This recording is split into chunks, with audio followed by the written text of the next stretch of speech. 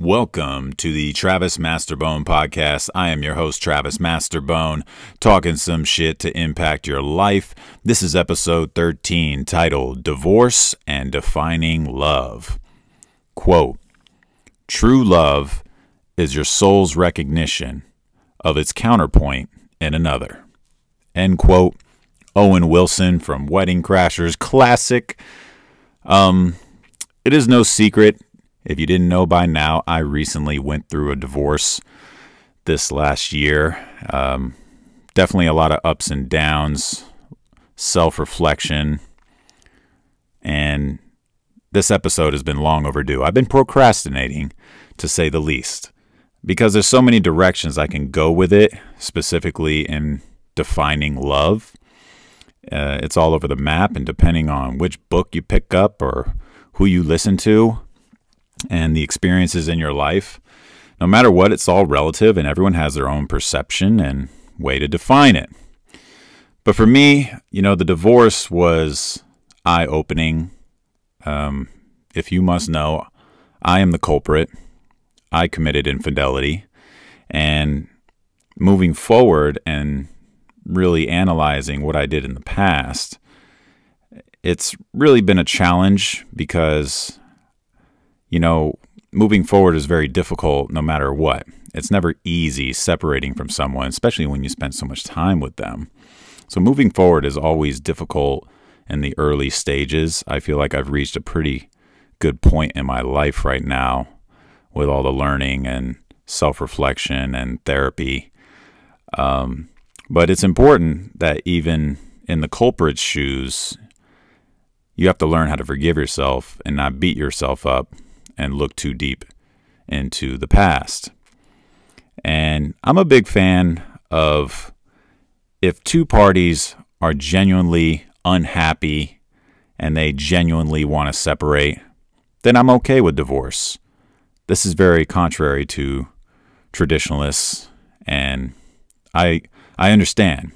You should do anything and everything in your power to try and patch things up, especially if it's someone you love. Growing up, we've all been so brainwashed with this Disney movie, happily ever after fairy tale perception of love. But it's very difficult. There's a lot of ups and downs. It's not always going to be rainbows and butterflies. And working through it, there's always going to be issues. There's always going to be something with this person, especially if you've lived with them for a lot of years. They're going to get on your fucking nerves. And there's going to be things that you're going to discover about them. We all keep growing. So you yourself, you're going to be doing things that pisses off your significant other. And it's just a matter of how much you want to tolerate and really weighing all the pros and cons. If there are people out there who have just 100% pros for their significant other, then hats off to you. But I think that's the exception. In my example, in my marriage, there was a lot of things that we could have fixed. And I chose the easy route to escape. Once you cheat, it's very difficult to get that trust back. That is the epitome of distrust. And so once you go down that road, it wasn't in my hands anymore. It was up to her. Was she willing to work through it? I didn't jump the gun right away when I came clean. I came clean and admitted what I did. And she was expecting me to get on my knees and beg her for forgiveness. I like to think a lot. In fact, sometimes I overthink. It might be one of my downfalls. But for the most part, I wanted to think about why I did what I did. What was going on in my relationship? Deeply. On a day-to-day basis? Was I feeling respected? Did this woman really love me? Did I really love her? There was a lot of questions that I wanted answered, and I thought this would be a perfect opportunity. It may have seemed a little premeditated that we were moving out of our apartment into a house.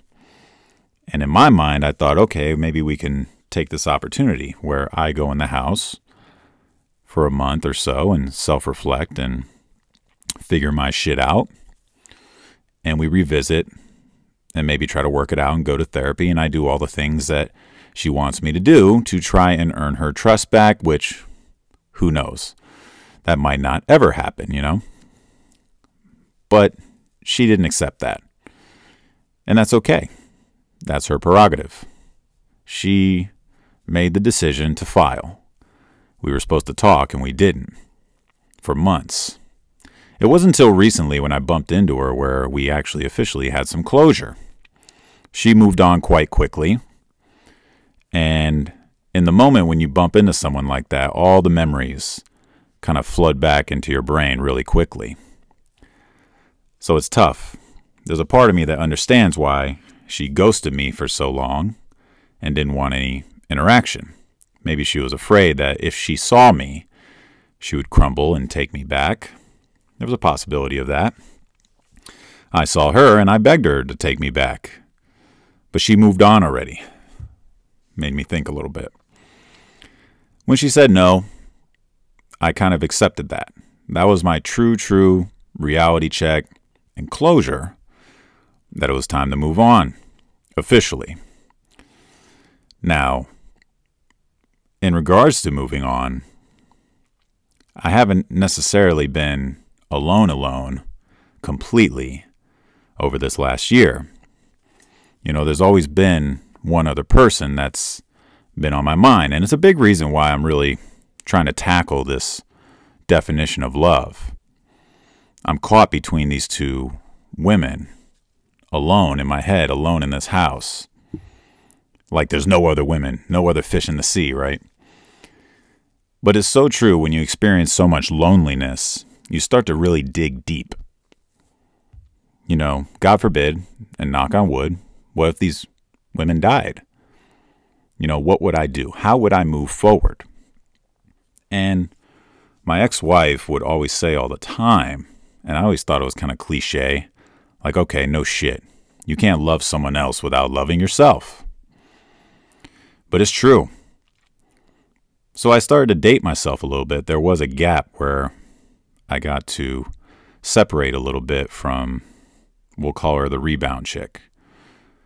And in that time frame, I really was trying to hone in and figure out what is it that makes me happy in general, how to be alone, and then what am I looking for in a partner?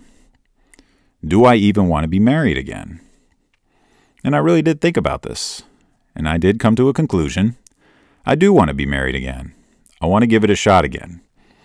And I know for a fact I will not cheat again because it rotted away at my soul, knowing in the back of my head that I have committed infidelity and I'm just basically suppressing it, trying to be normal while I was married.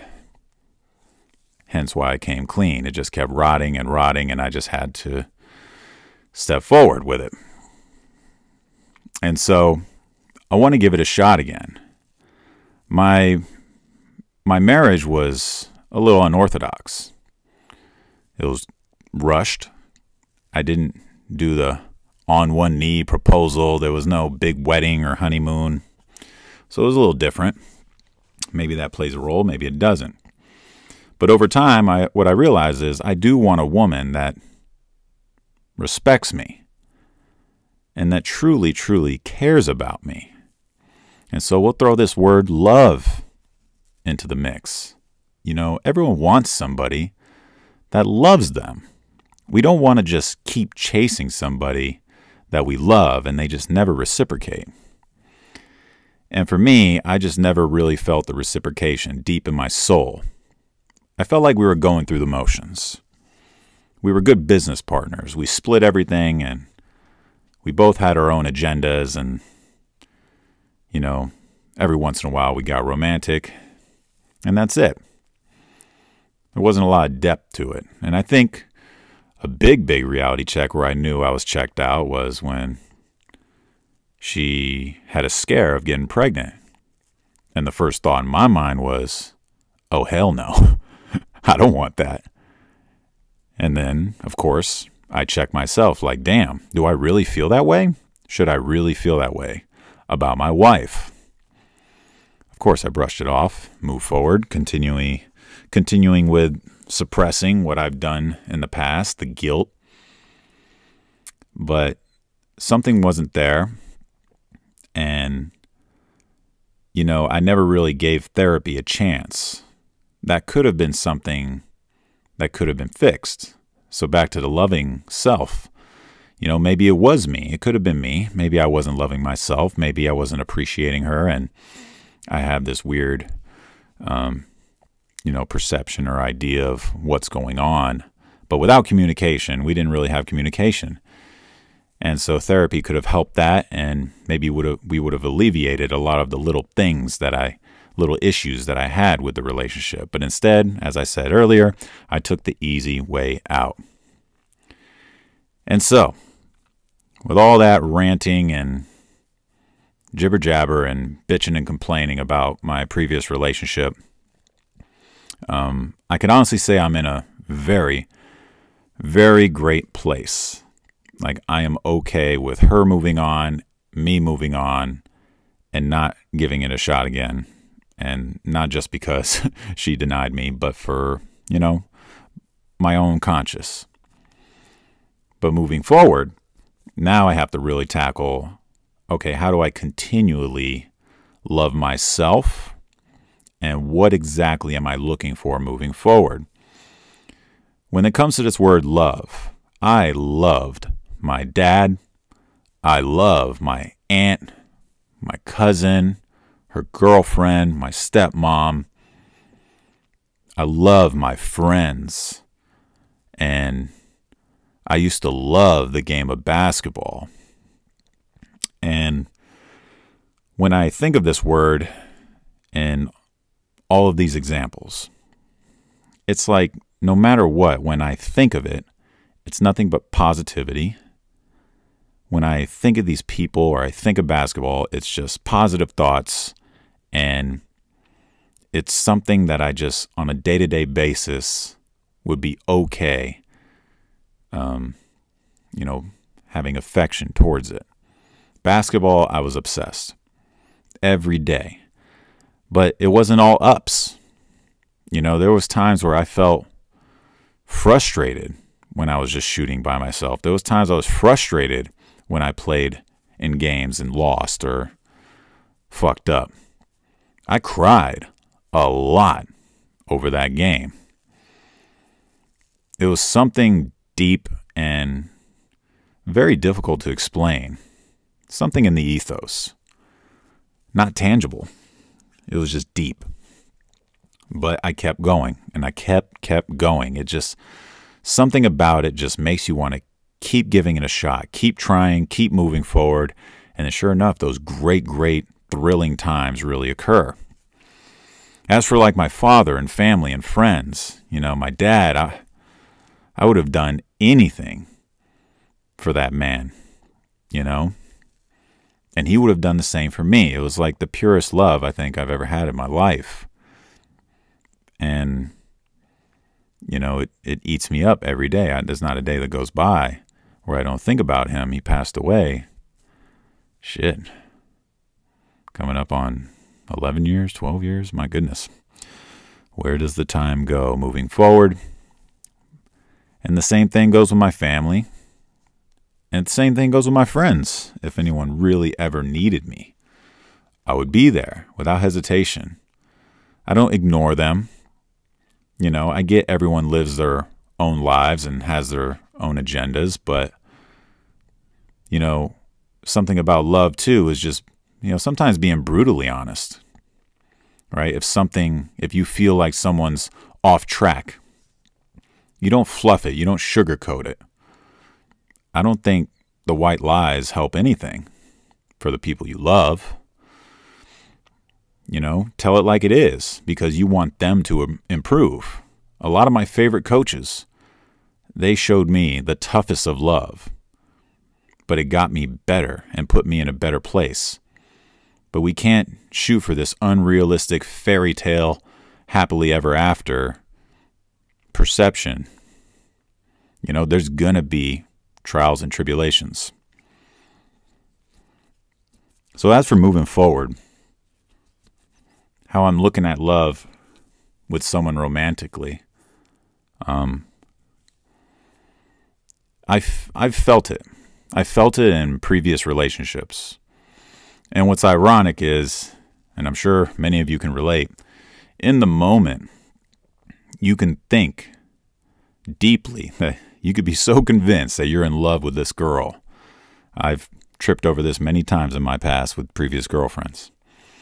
In the moment, you could have swore you were in love.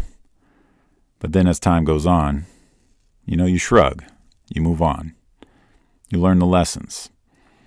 For me, I'm so critical of myself. I always think okay, that chick was crazy, but what could I have done better? How could I have been a better man? Where can I improve? I always look at myself first, no matter what. And I feel like I'm battling it right now with someone. And my aunt always tells me, be patient and be kind. And it's so true. Everyone has their own self-interest. That's without a doubt. We're humans. And I think that's human nature. But patience is one of the most important things. And if someone you love does something that bugs you or does something that crosses you a certain way, if you love them, you should have patience and forgiveness and acceptance. But again, it's all relative. Everyone has that line where once it's crossed, just like my ex-wife, there's no going back. So that's why it's tough to define. But for me and myself, it really depends, especially when it comes to these fucking love languages. I'm not entirely sure how to answer that when they say, what's your love language? Shit, I don't know. It depends on who the person is. Because the wrong person, if my love language is words of affirmations, the wrong person can say all the right things to me and I'm just not feeling it. Don't know why, don't know how, something in the ethos. Physical love, gifts. I mean, deep down, I truly, truly feel quality of time is probably, the leader in that pack. But it's obviously a combo of it all, just percentages, but it really depends on who the other person is. But with all of that, I'm not going to sit here with all my check boxes. She's got to be this, she's got to be that, she's got to be this, she's got to be that. Certain height, certain race, certain profession. I don't do that. I don't like putting the restrictions. They call them the non-negotiables. Because sometimes they can have a lot of boxes not checked off. But there's just something between you two that's deeper than that. And I just always, now that I've gone through the divorce and really worked on myself and tried to reflect and be critical on myself, maybe I'm just a little empathetic or too accepting of the other party. I understand that they have issues and childhood tribulations and traumas. And so I like helping people in general. And so I always bring that to the table when it comes to girls and relationships and dating. And so sometimes it could get the best of me. And I'm a nice guy, or at least I think I am. And so sometimes maybe that could be an issue as well. Maybe I get walked on a little bit more often than not. But one thing's for certain. Being patient with the person you love, it's a big foundation, right? And then being kind to them. Again, when I said earlier, if someone is beating them or even mentally abusing them, the worst things ever, it's okay for two people to separate when it gets really that dire and ugly. But if you're dating, taking things slow, really trying to understand who they are, sex can really get in the way. And sometimes that really, the lust blocks who the person really is and what you're trying to learn from them. And then all you got to do is live with them and the realities will set in. I'm not entirely sure if in this episode I did a good job of defining love.